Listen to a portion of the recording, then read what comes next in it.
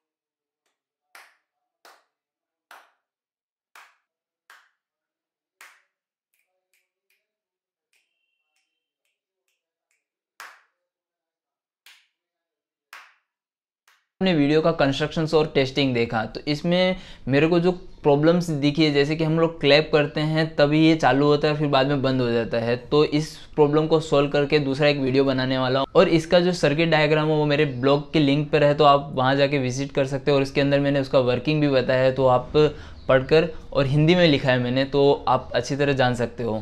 मिलते हैं next video के अंदर। Thank you.